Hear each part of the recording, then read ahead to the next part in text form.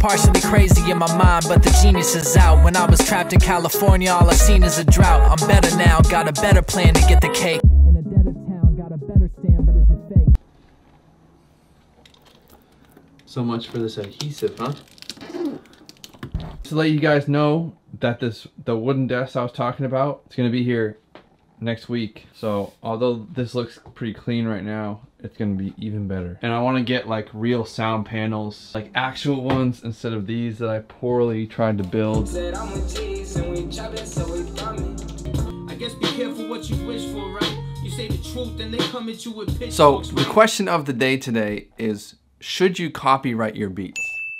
Is there a need to copyright your beats? Should you copyright your beats if you're putting beats out, if you're sending beats to people? The quick answer that I like to tell people is no. Don't worry about it. The reason I wanted to talk about this in this vlog today is a lot of people get stuck at that point where they're worrying too much about copyright and not even putting their beats out there.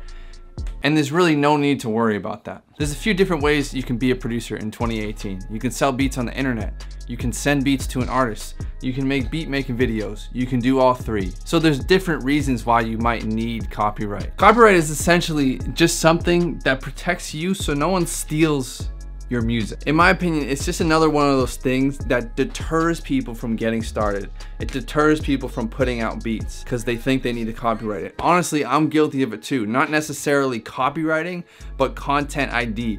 I didn't want to put other people's songs in my videos because I used to think, oh man, imagine if this person eventually stops being independent, gets signed, and then the label starts content and ID, and I have their song in here, and they start taking down all my videos. 3 strikes, YouTube, my career is over. When it comes to protecting your beats, like that's why we have tags. Let's say you copyrighted your music, and you copyrighted your music so you had the actual rights to it.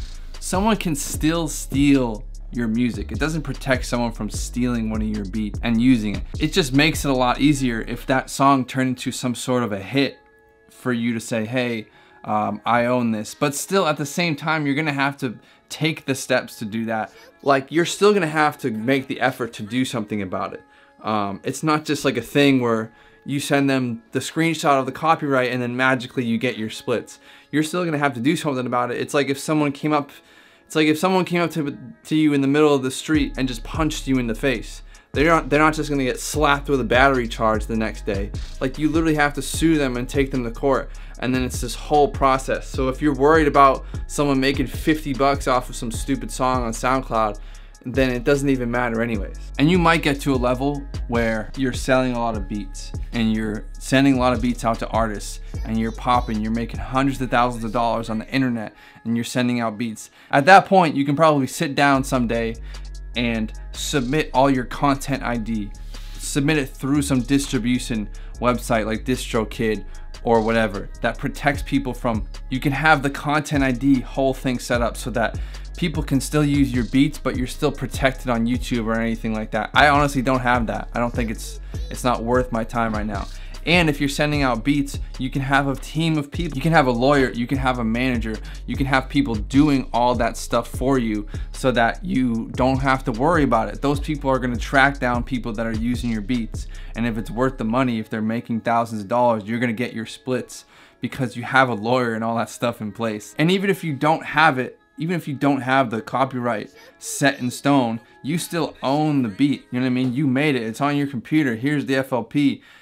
I make beat making videos. Here's a video of me making it or whatever. But yeah, I don't know really what I'm trying to say, but I just wanted to talk about this for a second at the beginning of this vlog, just because I feel like little things like that really deters people from getting started. And it's almost like used as an excuse because they don't have their copyright set up. They don't have their content ID set up, so I can't post beats. And don't get me wrong, I've done the same type of shit with content ID. Put tags on your beats and don't worry about it.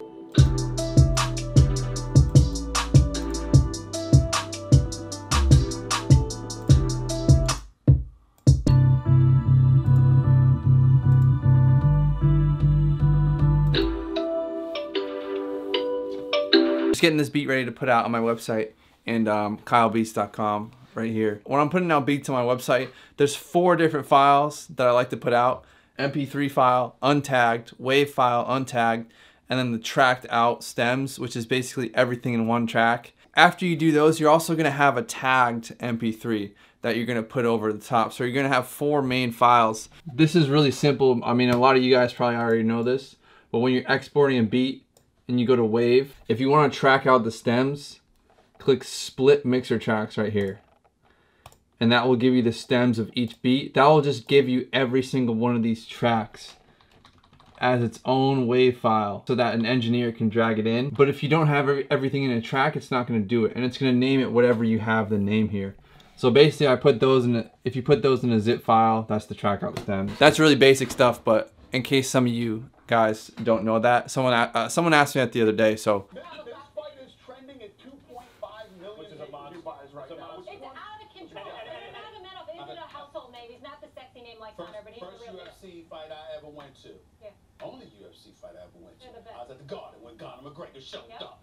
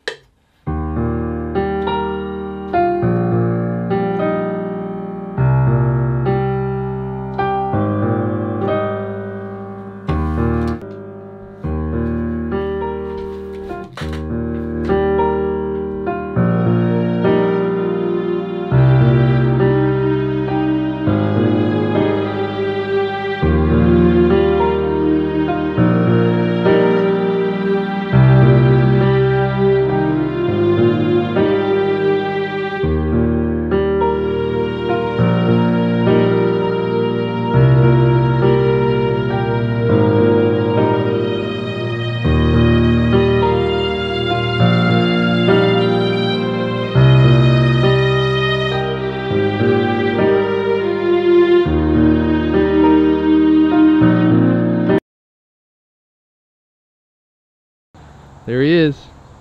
What's up, big dog? How you doing, brother? Big dog for us today? Alright, so here he is, the man on my FaceTime. Hey. Cam actually just put out an album last night. Yeah. Talk Yellow to us. EP. The Yellow EP is a 4-song, little small project. I'm doing all these small projects right now, just like 4 songs. So this one's the first one, and then there's another one in like a month. I got a beat on there. It's tight. So you got the best song, bro. That shit's got like more views than anything else, like really? Significantly. He put it out last night, midnight. So to celebrate, I'm going out to breakfast. Yeah, well, during the day.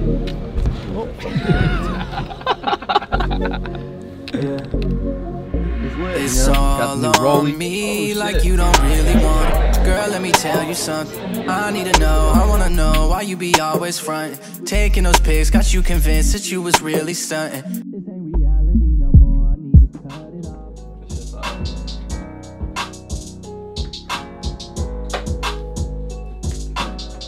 Kinda like Blood Walk. I mean, you introduce it to the club, right? I was about to say that, yeah. Well, it's like the hi-hats make it sound like that.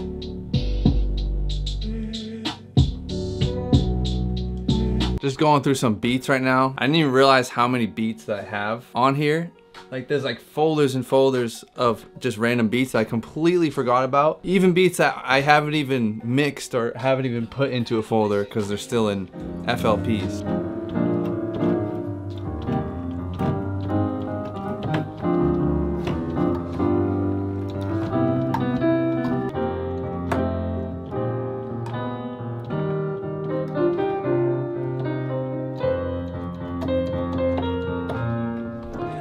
Alright guys, so that's pretty much the end of this video.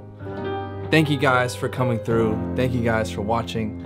Appreciate all of the views. And if you haven't subscribed yet, make sure to subscribe to my channel. I'm out here making beats every other day. So, until the next time, make sure you drop a like, and I'll see you guys in the next one. Peace.